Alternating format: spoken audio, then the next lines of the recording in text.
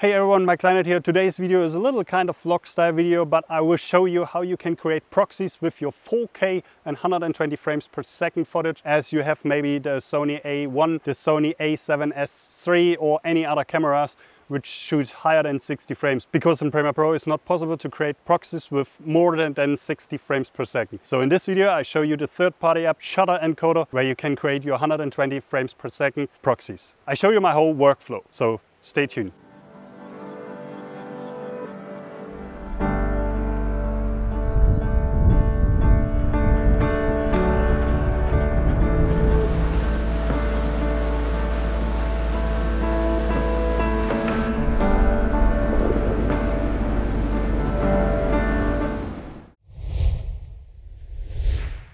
So hello, welcome back. So we're right now here in my latest project, which is from the road trip here. You can see different colors here. So I did this because I shot with the A1 and I was testing the different frame rates and the 8K. Then I noticed when I film in 4K with 120 frames per second, which are these clips, then I noticed my computer's not playing this at all. So even if I go down to 180 still is not doing. Here's still the proxy symbol, which it's just super slow. So usually what I'm doing, I go through all the clips, or I select the whole folder, right click and then proxy, create proxies.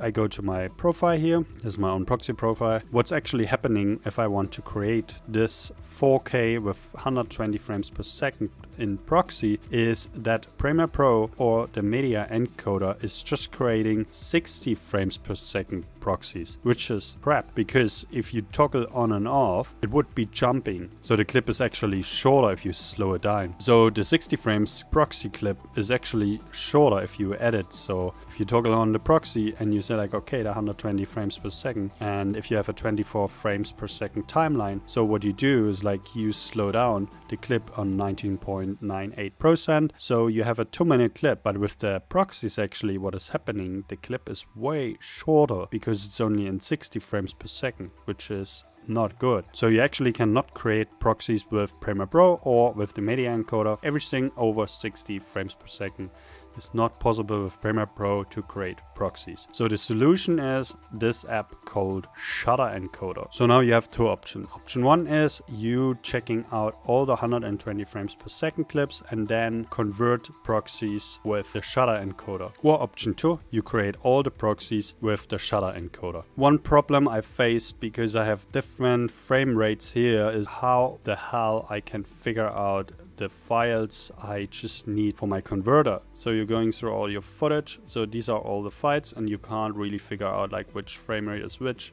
So what I'm doing is I'm opening all the files in Catalyst, which is a Sony program, which is insane because you can stabilize your footage as well. It has all the metadata integrated from the camera, so it's just a little bit time consuming, but we are using it just to figure out like where are all the 120 frames per second files. So what we're doing then is we're marking all the 120 frames per second files, then right click, show in Finder, and what it does, it just shows me all the 120 frames per second files, which is insane. So then what I'm doing is I'm creating a new folder. I rename them to 120 frames per second. So now you know these are all the files with 120 frames per second. Then I go to SHUTTER ENCODER. So now we have here all the files with 120 frames per second. It's not possible to drag and drop. As you go and browse, then mark this folder here. You have all the files. You implement all the files. Very important first step as well is you need to go here on settings. Once you have this setting open, go to the second option, replace suffix by, and then type in this _proxy. Why is because when Premiere Pro is creating always proxy, it's putting at the end part always _proxy. You don't have to change anything else, just this, make sure. Then Premiere Pro automatically recognize these files as proxy and you don't have to attach all of them. You are getting this from me here as well. So these are my proxy settings here because I'm creating a watermark on the right side, which looks then like this. So I really notice, I see, okay, this is the proxy file and it goes fluent. So you can download this on my website, and then you have also the settings here. So this is the PNG, and this is the settings for shutter encoder. And here's also, if you click on it, this is where you have to copy it in. So as you see, it's in shutter and functions, and here is where you copy the settings. Once you copied my settings into shutter encoder, you go here on this little favorite icon, click on my proxy watermark, double, and then there's a Windows coming up. So what you have to do is you choose this proxy logo here. That's actually all. That's why this window is coming up. And then make sure you are in 300%, and then it's on the right side. Click apply, and that's all. So the image scale should be on 720, and the colorimetry should be on converted level if you shoot in log, and the overlay should be marked here as well. Once you are done, you just say where to save your footage. You can change it into the proxy folder. So you save them here in the proxy folder so that Premiere is working better. And that's actually all. Then you convert everything. Then you click start. Once you're done, you say like, okay, right click, proxy, attach proxies. Then attach the proxies, go to the proxy folder. Here in my case, it's here. And what Premiere is doing is like scanning all them, and you're done and you are ready to edit and work. So have fun with it. Or option 2 is just literally create all the proxies with this plugin, and there's no difference between the media encoder.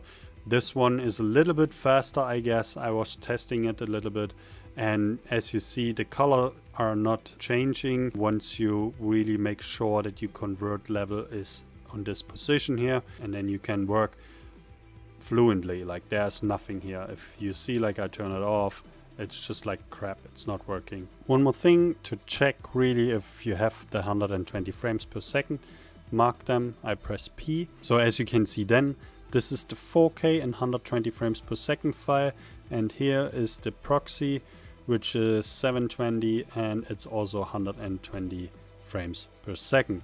So that's actually all done. So what you have to do then is to slow it down. What I do is I go to these files. What I'm doing then is changing to speed and duration, and then for 120 frames per second, slowing down to my 23.976 timeline, I have to slow it down by 19.98%, and this will be very smooth. I will also link down below a calculator where you can see how much percent for which frame rate you have to use. So this is very handy. I always use them because I have sometimes 60 frames per second, and if I use a 30 frames per second timeline, I have to slow it down differently. So keep this in mind. But check out the link in the description. They are all, and I also have a blog post on my website where you can read everything.